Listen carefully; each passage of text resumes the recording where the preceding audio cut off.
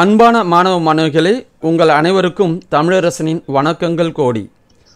இன்று நம்ம பார்க்க இருக்கக்கூடிய சாப்டர் வந்து செமி கண்டக்டர் எலக்ட்ரானிக்ஸ் 12th ஸ்டாண்டர்டில் 9th சாப்டர். அதில் எனர்ஜி லெவல், எனர்ஜி பேண்ட் பார்க்க போகிறோம். ஃபஸ்ட்டு எனர்ஜி லெவல் அப்படிங்கிறது என்ன? ஒரு ஐசோலேட்டட் ஆட்டத்தை எடுத்துக்கலாம். அந்த ஐசோலேட்டட் ஆட்டம் சிலிக்கன் ஆட்டத்தை எடுத்துருக்கிறோம். அதனுடைய அட்டாமிக் நம்பர் நமக்கு என்னன்னு சொன்னால் அட்டாமிக் நம்பர் 14. அதனுடைய எலக்ட்ரான் கான்ஸ்டியூஷன் எவ்வளோன்னு சொன்னால் 284. ஃபஸ்ட்டு கேஷலில் 2 எலக்ட்ரான் இருக்குது. இதை நம்ம எனர்ஜி லெவல் டயக்ராமாக வரைய போகிறோம். இந்த 2 எலக்ட்ரானுக்கும் சேம் எனர்ஜி இருக்கும். அதை கொண்டு போய் நம்ம என்ன செய்கிறோம், கேஷியல் எலக்ட்ரான் இந்த இடத்துல வரைஞ்சிருக்கிறோம். இது எனர்ஜி லெவல் டயக்ராம். ஆக்சுவலாக நம்ம போஸ் தியரி கொடுக்கும்பொழுது எனர்ஜி லெவல் கேஷியலில் வந்து -13.6 ஹைட்ரஜனுக்கு மைனஸில் வரும் வேல்யூ. மேலே போக போக எனர்ஜி மைனஸ் வேல்யூ குறைஞ்சிட்டே போகும். Outer most ஆர்பிட்டனோட energy 0 electron volt. அந்த நெகட்டிவ் வேல்யூ கொடுத்தா உங்களுக்கு புரிஞ்சுக்கிறதுக்கு கஷ்டமாக இருக்குங்கிறதுக்காக நான் சும்மா ஒரு பாசிட்டிவ் வேல்யூ கொடுத்துருக்கிறேன். இது ஒரு எக்ஸாம்பிளுக்கு தான், புரிஞ்சுக்கிறதுக்காக மட்டும்தான். அப்போ கேஷலில் இருக்கக்கூடிய எலக்ட்ரானோட எனர்ஜி வந்து 10 எலக்ட்ரான் வோல்ட் அப்படின்னு சொல்கிறேன். இந்த 2 எலக்ட்ரானும் சேம் எனர்ஜி 10 எலக்ட்ரான் வோல்ட் இருக்குது. அதனால் ஒரே எனர்ஜி லெவலில் ஆக்குபை பண்ணியிருக்கு. நெக்ஸ்ட்டு 8 எலக்ட்ரான் இருக்குது இல்லையா, எல்ஷெல் எலக்ட்ரான். அது எல்லாமே இந்த எனர்ஜி லெவலில் 8. அது எல்லாத்துக்கும் ஒவ்வொரு எலக்ட்ரானுக்கும் 8 இருக்கிறதுனால சேம் எனர்ஜி லெவல் ஆக்குபை பண்ணிருக்கு. நெக்ஸ்ட் இருக்கக்கூடிய 4 எம்ஷெல் எலக்ட்ரான் ஆக்குபை த எம்ஷெல் எனர்ஜி லெவல். அதுக்கு 16 எலக்ட்ரான் வோல்ட் இருக்குன்னு வச்சுக்கலாம். நெக்ஸ்ட்டு பர்மிசபிள் எனர்ஜி லெவல் வந்து 17 எலக்ட்ரான் வோல்ட்டுன்னு வச்சுக்கலாம். அது என். அது வந்து அவுட்டர் மோஸ்ட் ஆர்பிட். அதில் ஒரு எலக்ட்ரானும் கிடையாது. இப்போ ஒரு ஐசோலேட்டட் ஆட்டம்னு எடுத்துக்கிட்டோன்னு சொன்னால் அதில் இருக்கக்கூடிய எல்லா கேஷியல் எலக்ட்ரானுக்கும் சேம் எனர்ஜி இருக்கும். அப்போ இதில் சுற்றி வரக்கூடிய ரிவால்வ் ஆகக்கூடிய எல்லா எலக்ட்ரானுக்கும் சேம் எனர்ஜி லெவல் இருக்கும். அதே மாதிரி எல்ஷியல் எலக்ட்ரான் எல்லாத்துக்கும் சேம் எனர்ஜி இருக்கும் நமக்கு. ஓகே, ஐசோலேட்டட் ஆட்டத்தை பொறுத்தளவு. இப்போ நம்ம இன்கேஸ் நம்ம வந்து இதுக்கு பதிலாக நம்ம வந்து ஒரு சாலிடை எடுத்துக்கிறோம். அந்த சாலிடில் நமக்கு 2 or more எலக்ட்ரான்ஸ் இருக்கும். நான் இப்போ இந்த இடத்துல பார்க்கும்பொழுது 2 ஆட்டத்தை நெய்பரிங் ஆட்டத்தை எடுத்துக்கிறேன். அப்போ இதில் சுற்றி வரக்கூடிய இந்த எலக்ட்ரானும் இந்த ஆட்டமும் இதில் சுற்றி வரக்கூடிய இந்த ஆட்டத்தில் இருக்கக்கூடிய எலக்ட்ரானும் ஒன்றோட ஒன்று அந்த ஆர்பிட்ஸ் வந்து ஒன்றோட ஒன்று என்ன இருக்குது அப்படி சொன்னால் ஓவர்லாப் ஆகிருக்கு. இங்கே பார்த்தீங்கன்னா தெரியும் உங்களுக்கு, ஒன்றோட ஒன்று ஓவர்லாப் ஆகிருக்கு. அப்போது இந்த ஆட்டத்தினுடைய இன்ஃப்ளூயன்ஸ் இதில் இருக்கும், இதனுடைய எலக்ட்ரானுடைய இன்ஃப்ளூயன்ஸ் இதில் இருக்கும் நமக்கு. அப்போ இன்ஃப்ளூயன்ஸ் அதில் இருக்கிறதுனால நமக்கு என்ன ஆகுதுன்னா அதனுடைய எனர்ஜி வந்து ஷிஃப்ட் ஆகுது. நம்ம என்ன செய்கிறோம், இந்த கேஷியல் எலக்ட்ரான் வந்து 10 எலக்ட்ரான் வோல்ட்னு சுமார் எக்ஸாம்பிளுக்கு எடுத்துக்க சொன்னோம் இல்லையா. இந்த ஆட்டத்தில் இருக்கக்கூடிய எலக்ட்ரானுடைய எனர்ஜி நமக்கு 10.2ன்னு எடுத்துக்கலாம். அப்போ அந்த ஆட்டத்தில் இருக்கக்கூடிய எலக்ட்ரான்ஸ் வந்து இந்த 2வது எனர்ஜி லெவல் அந்த கேஷ் செல்ல 2ஆக ஸ்ப்ளிட் ஆகுது. ஒரு ஆட்டத்தினுடைய எனர்ஜி இதுலேயும் அடுத்த ஆட்டத்தினுடைய எனர்ஜி அடுத்த அதே கேஷியலில் இன்னொரு எனர்ஜி லெவல்லையும் ஆக்குபை பண்ணுது. ஒன்று 10ன்னு வச்சுப்போம் எக்ஸாம்பிளுக்காக, அடுத்து 10.2. அடுத்த இதே மாதிரி நமக்கு இந்த இடத்துல 14 எடுத்துக்கிட்டால் 14.2. இது வந்து நமக்கு 16 எடுத்துக்கிட்டால் 16.2. அப்போது ஒவ்வொரு எனர்ஜி லெவலும் 2 பிரியுது. இப்போ இதுவே அடுத்தது வந்து நம்ம ஒரு 3 ஆட்டத்தை எடுத்துக்கிறோம். அந்த மாதிரி 3 ஆட்டத்தை எடுத்துக்கும் போது அப்போ இந்த இடத்துல நமக்கு என்ன ஆகுது அப்படின்னு சொன்னால் ஒரு ஆட்டத்தினுடைய இன்ஃப்ளூயன்ஸு இன்னொரு ஆட்டத்தில் இருக்கும். அந்த அவுட்டர் மோஸ்ட்டில் சுற்றி வரக்கூடிய அல்ல ஆர்பிட்டில் சுற்றி வரக்கூடிய எலக்ட்ரான் வந்து அதை இன்ஃப்ளூயன்ஸ் பண்ணும்.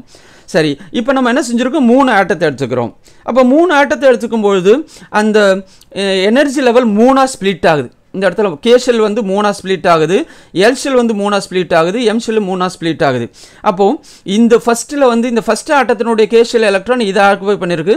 செகண்ட் ஆட்டத்தினுடைய கேஷியல் எலக்ட்ரான் 2வது, தேர்டு கேஷியல் எலக்ட்ரான் இது 3வது இதை லெவலை நமக்கு ஆக்குபை பண்ணியிருக்கு. அப்படி சொன்னால் இந்த பண்டில் ஆஃப் எனர்ஜி லெவலை நம்ம எனர்ஜி பேண்ட் அப்படி சொல்கிறோம். இப்போ பார்த்தீங்கன்னு சொன்னால் இந்த ஆல் த கேஷியல் எலக்ட்ரான் இந்த 3 ஆட்டத்தில் இருக்கக்கூடிய all the கேஷியல் electron occupy the first energy pant. All the எல்ஷெல் electrons கான்ஸ்டிட்யூட் the second energy pant. Next incompleted ஆர்பிட்டில் இருக்கக்கூடிய அந்த எலக்ட்ரானுக்கு பேர் வேலன்ஸ் எலக்ட்ரான். அந்த valence electron கான்ஸ்டிட்யூட் the valence energy pant R valence band. And அடுத்து என் ஷெல்லில் இருக்கக்கூடிய electrons வந்து எம்டியாக இருக்குது அந்த ஷெல்லு. அதனால் அந்த பேண்டுக்கு பேர் கண்டக்ஷன் எனர்ஜி பேண்ட். இப்போது உங்களுக்கு நல்லா புரிஞ்சிருக்கும், இந்த valence energy பேண்டும் conduction energy pant தான் முக்கியம் நமக்கு. இப்போ இதுவே நம்ம ஜெர்மனியத்தை எடுத்துக்கிட்டோம்னு சொன்னால் இதில் அதனுடைய அட்டாமிக் நம்பர் வந்து 32, அதனுடைய எலக்ட்ரான் கான்ஸ்டியூஷன் வந்து 2 8 18 4. அப்போ இது 3 எனர்ஜி லெவல் வந்து நமக்கு ஃபில்லாக இருக்குது, 3 எனர்ஜி லெவல் வந்து ஃபில்லாக இருக்குது, 4th லெவல் தான் ஃபில் ஆகாமல் இருக்குது நமக்கு. ஸோ அப்போ அது K shell electron constitute the first energy band, L shell electron constitute the second energy band, M shell electron constitute the third energy band. Next energy level தான் valence electron constitute the valence band. Next permissible energy band is called conduction band. Okay. இப்போ நமக்கு இந்த valence electron நம்ம பார்த்துருக்கோம், நம்ம இந்த விஷயம் எல்லாத்தையும் நம்ம சொல்லியாச்சு. ஓகே, இப்போ நமக்கு 2 எனர்ஜி பேண்டு தான் ரொம்ப முக்கியம் அப்படின்னு உங்கள்கிட்ட சொல்லியிருக்கேன் இல்லையா? valence band, conduction band. All the valence electron constitute the valence band. Next permissible energy band is called conduction band அப்படிங்கிறது. ஓகே, இப்போ இந்த இதில் இந்த ரெண்டுக்கும் இடையில இருக்கக்கூடிய எனர்ஜி கேப், எது ரெண்டுக்கும் இடையில இருக்கக்கூடிய எனர்ஜி கேப், இந்த வேலன்ஸ் பேண்டினுடைய பேண்டுக்கும் கண்டக்ஷன் பேண்டுக்கும் இடையில இருக்கக்கூடிய அந்த எனர்ஜி கேப்புக்கு பேர் ஃபர்பிடன் எனர்ஜி கேப் அப்படின்னு சொல்கிறோம். என்னது? Forbidden energy gap. நம்ம புக்கில் டயக்ராம் கொடுத்துருக்குறாங்க, இதை வச்சு நம்ம எப்படி கிளாஸிஃபை பண்ணுறதுங்கிறது நம்ம அப்புறமா பார்க்கலாம். இப்போ இதில் நமக்கு ஃபர்பிடன் எனர்ஜி கேப் அப்படிங்கிறது என்னன்னு சொன்னாக்க, இந்த வேலன்ஸ் பேண்டோடைய மேக்ஸிமம் எனர்ஜிக்கும் கண்டக்ஷன் பேண்டோடைய மினிமம் எனர்ஜியும் நம்ம ரெண்டுக்கும் டிஃப்ரென்ஸ் கண்டுபிடிச்சா அந்த எனர்ஜி இன்டர்வல், எனர்ஜி டிஃப்ரென்ஸ், அந்த அதுதான் நம்ம என்னன்னு சொல்கிறோம், ஃபர்பிடன் எனர்ஜி கேப் அப்படின்னு சொல்கிறோம்.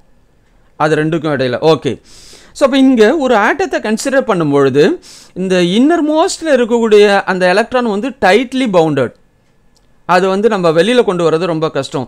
வெளியில் போக போக அவுட்டர் மோஸ்ட் ஆர்பிட்டில் வர கூட அந்த எலக்ட்ரான் வந்து லூஸ்லி பவுண்டட் வித் த ஆட்டம், அந்த அவுட்டர் மோஸ்டில் இருக்கக்கூடிய எலக்ட்ரான்ஸ் வந்து ஈஸியாக வெளியில் கொண்டு வர முடியும்.